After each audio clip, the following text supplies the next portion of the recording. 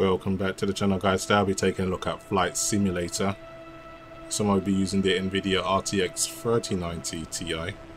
For what I've seen, it's meant to perform a bit better than the RTX 3090 in this title specifically, but we'll have to see if that's the case. Just going to quickly go through the in-game settings now. So playing at a resolution of 3840 by 2160. Rendering scaling is exactly what it is, so 100% is native. If you go any higher than that, you're scaling a resolution. No VSync, so I can uncap frame rate. You're using DirectX 11 over DirectX 12 because DirectX 12 is still in beta, and not only that, with my CPU specifically, the Ryzen 9 5950X, it just makes the experience more choppy and actually reduces performance, so it's not a fair trade-off. Now, global rendering quality is only gone to customs because I've gone into the settings and pushed them all to maximum. So TAA is the anti-aliasing method.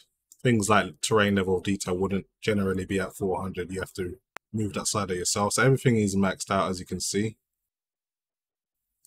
I'm just going to make sure the terrain shadows is the highest in terms of the memory, which is 2048. And that is pretty much it. So let's see how Flight Simulator performs. So this is just a discovery flight. We are in Brazil, Rio de Janeiro to be exact. And yeah, man, just look at that. I think it's a sunrise rather than a sunset, and it just looks awesome. Just the way they've done the light model in Flight Simulator is really, really well done. So you can see to your left there is the Christ Redeemer. It's always looked a lot bigger in movies, but I guess the games try to scale it as well as they can. The accuracy of some of the real-world sites are pretty astonishing. You can even fly over your own home in most situations, but there's the Christ Redeemer here. Actually looks pretty good.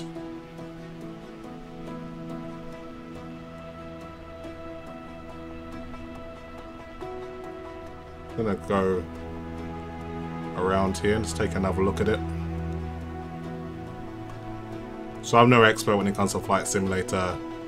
Operating massive Boeing jets and passenger flights, it's not really my thing. I'll probably end up crashing or, you know, struggling to keep it in the air properly. So these discovery flights are quite just set it and forget it. Easy, you can just enjoy the sights. And for me personally, I can see how it performs, and you know, getting around 40 to 50 frames per second. This isn't really anything that I haven't experienced before on my overclocked RTX 3090 Aorus Extreme. So in some benchmarks I've seen like a considerable improvement. Maybe that's in specific scenarios, but in this situation at least, I can't see a massive improvement. I'll have to go back and see my previous video to see what kind of performance I was getting, but you know, it's still relatively smooth. This is the Sugarloaf Mountain. Rio de Janeiro's got a lot of mountains, it seems. A lot of like islands as well. So I wonder why it's called Sugarloaf. There's actually buildings at the very top of the mountain. That must suck to get up and down there. Hopefully they've made it easier. Well, it looks like a cave or something.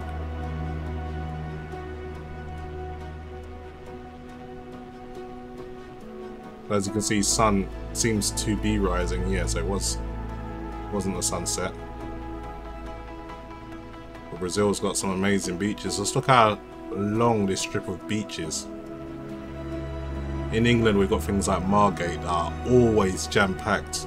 You can barely find a space to sit down, but in Brazil, they're just like spoiled with the amount of beaches they have.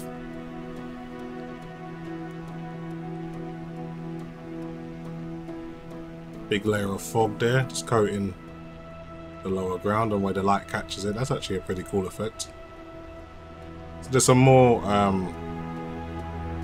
points in the distance that are interest. So there's the Santos Dome out. That's obviously an airport. Wonder what's over here. I'm going to go into the cockpit view now, so you guys can have a look around. The level of detail they've got on the instruments, even the carpet is shouldn't be overstated, because they want pilots who actually do hours in these simulators to be familiar with the instruments when they're in the real plane. So I guess they really got to take the time to make sure everything looks to scale and you know, really decent replicas.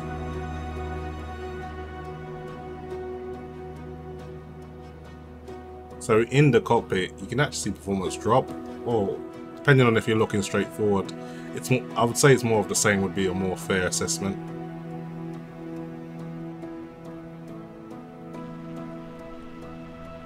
So there's the Metropolitan Cathedral of Rio de Janeiro. That looks pretty cool. Never been to Brazil myself.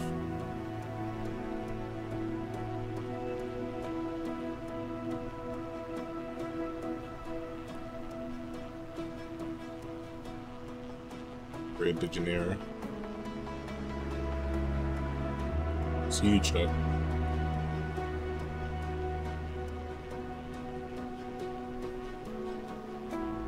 The way that they even put in like moving cars and things below, that's really good. With flying games, it's always interesting how they try to make some of the stuff on the ground look realistic, because they focus mainly on the planes, which is rightly so, but they've done a good job here. Done a really good job.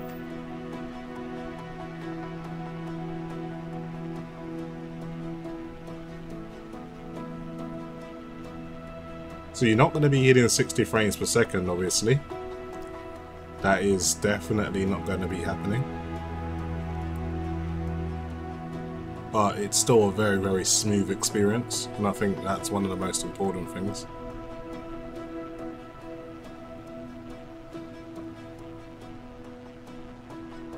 Let's head off into the distance now. I think I saw a few more points of interest. So actually observing the CPU usage, very low. Not common when you're at 4K and things are more GPU bound, but even so, thread utilization doesn't seem to be more than 6 cores at least. So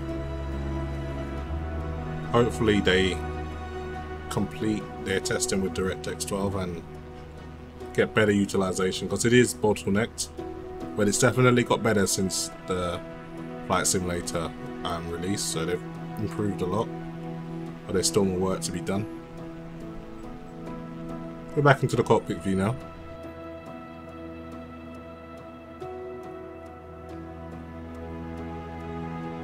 And all the instruments are fully working.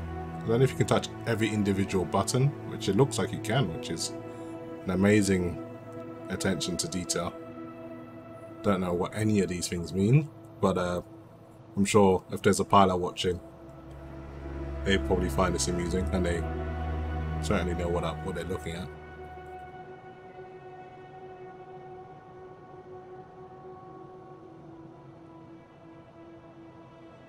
I wonder if there's ever been a situation where flight simulators actually save someone's life, like someone with no real world hours of flying any plane, but they've spent hours and hours and hours on a simulator, and they were in a situation where they were able to safely land a plane or something of that sort, or provide assistance in a way just from the experience of virtual hours. That would be an interesting situation if that's actually happened. Maybe it probably has if you looked into it. Probably worth looking into. It's like a football stadium down below.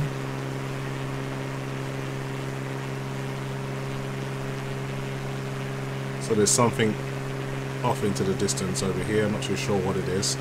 You have to get a bit closer before you actually get the information. So we've got the Campo de la Jardim de Matos. Hopefully that came out right. I don't speak Portuguese.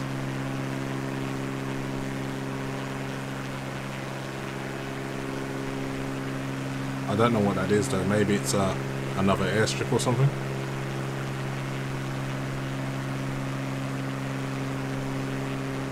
I'm gonna fly over it though and see what it looks like. So it seems to be quite demanding around here, getting around 45 FPS.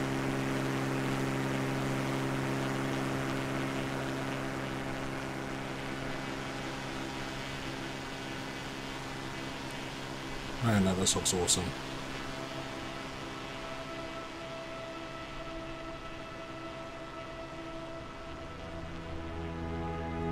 A few frame spikes here and there, but generally the experience has been pretty smooth.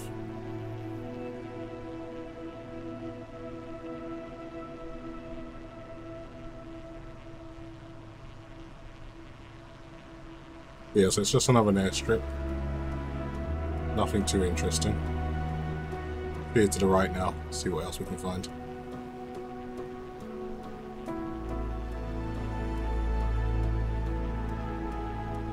Go lower to the ground, just to gaze on the ground model a bit. And the closer you are to the floor as well, the more demanding the game is. Co-pilot. And leave the flight whenever you want. Yeah, that's fine. Still enjoying the sights.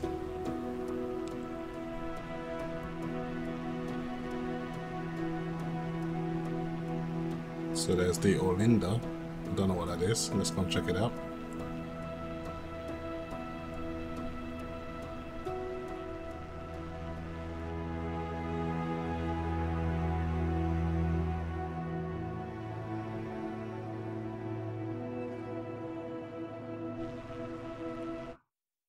Wish that sign would disappear. Doesn't seem to want to go away.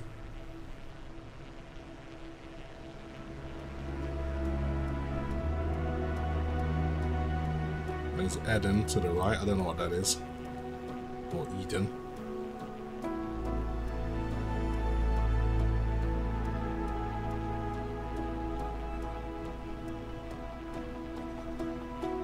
Got Olinda. Maybe it's a train station, I'm not too sure. It looks like there's a railway track below. Possibly a train station. Must be a big one. I'll have a look at what this Eden is.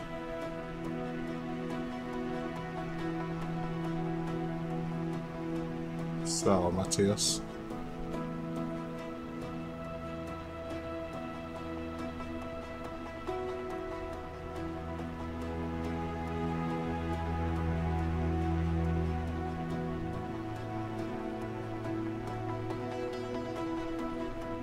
Power draw is pretty high in this game, as you can see, pulling around 460 watts at times, as you saw just there. So you can tell it's not going to go easy on your GPU. Even so, the tough RTX 3090 Asus OC still doing a great job keeping temps in check.